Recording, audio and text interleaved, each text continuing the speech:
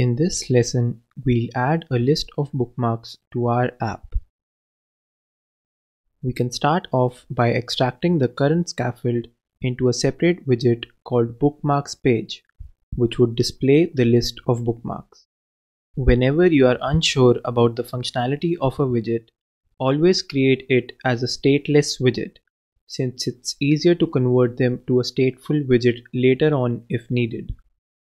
Once we paste the scaffold inside the Bookmarks page widget, add a temporary background color to it and hot reload, just to confirm that nothing broke. Next, let's start working on creating the actual list widget to be displayed. Let's call this the Bookmarks list widget. This widget would take in a list of bookmarks as an argument. The list of bookmarks would be generated by the user, but for now, let's add a dummy list of bookmarks with 2 items. Let's use the Flutter and Google homepage as the first 2 bookmarks. The first argument here would be set as the title of the bookmark, and the second argument would be set as the link of the bookmark.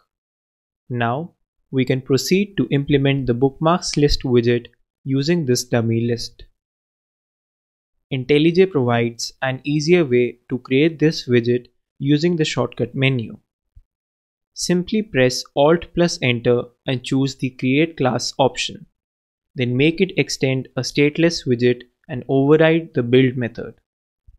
We are passing an argument to the constructor of this class, but we haven't defined the constructor. To quickly do that, use the shortcut menu again to let the IDE handle it for you. The widget for displaying a collection of items in a list is the ListView widget. Similar to other widgets that can wrap a collection of items, the ListView widget has a children argument. Using this, let's add a text widget for each of our bookmarks, which would display the title of the bookmark. Since Bookmarks list is a list, we can access its items by specifying the index. We can use the list received in the constructor by initializing an instance variable using the this keyword as explained in the last lesson. Now, when we hot reload, we see that the 2 text widgets with the titles appear on the screen, arranged vertically as expected when using a ListView widget. Next, let's also display the link of the bookmark below the title of the bookmark. We can do so by wrapping the title widget in a column widget and then adding a text widget for the link inside the column. Now, as expected, the link appears below the title in the center of the column, since the default cross-axis alignment of a column is center. We can change this alignment to start instead of center so that they appear as desired. Since repeatedly writing the same code for each item in the bookmarks list doesn't scale, let's extract it and move it to a new widget called Bookmark List Item Widget. This widget would take in a bookmark as its argument. Let's create this widget as a stateless widget for now, and we can change it later to stateful if needed. Let's add the bookmark field that would be used within this widget and initialize it with the value of the bookmark received in the constructor's arguments. Now that we don't have any other errors in our code, let's perform a hot reload. We don't see any changes since we simply added a new widget which does nothing but avoids repetition of code. Let's make our list items look a little better by adding some space between the title and the link using a sized box widget. Next, Let's use some predefined text themes as the style for our text widgets. Here, we are using texttheme.title for the title text widget and texttheme.subhead for the link text widget. Our list items look slightly better now, but still they are touching the edge of the screen. Let's add some padding to fix that. Notice that this padding by default is added with the const keyword. The benefit of instantiating a widget as const instead of new is that in case of a rebuild due to a change in state or any other reason, when the build method is called again, all widgets declared as const won't be rebuilt because Flutter knows that these widgets are not dependent on a change in state.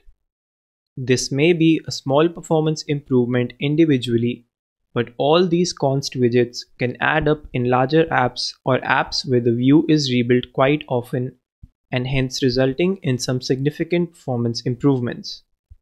Animations are a good example of the view being rebuilt multiple times, and hence using const in this case can lead to improvements since it reduces the required work for the garbage collector. Next, let's use the most straightforward way to check that our list view actually scrolls when there are many items in the list. So let's duplicate the items in the bookmarks list first. Then, let's duplicate the widgets in the list view and make sure that each of them uses the right index. Now our list view has 10 items, one for each one in the bookmarks list, and it scrolls as expected. Let's undo this last change for now, as we will be replacing this dummy list with an actual user-generated list that would be created dynamically. This would come in another lesson. Right now, all our widgets are in the main.dart file. A better way to organize them would be to move each widget to their own file. Let's start by moving the bookmark list item widget to its own Dart file. Since this widget requires the bookmark class, we can import that in this file after importing material.dart as well. Repeat the same process for the bookmarks list widget as well.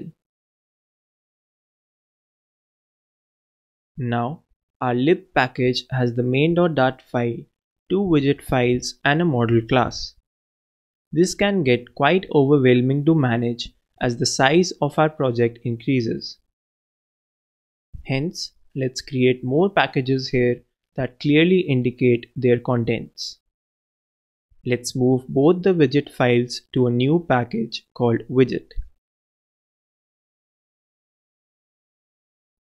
Similarly, we can move the bookmark model class to the model package. In our main.dart file, we have the bookmarks page widget apart from the parent My Bookmarks app widget. It will be a lot better to just keep the My Bookmarks app widget here and move the bookmarks page widget to its own file in a new package called page that would contain all widgets similar to the bookmarks page widget.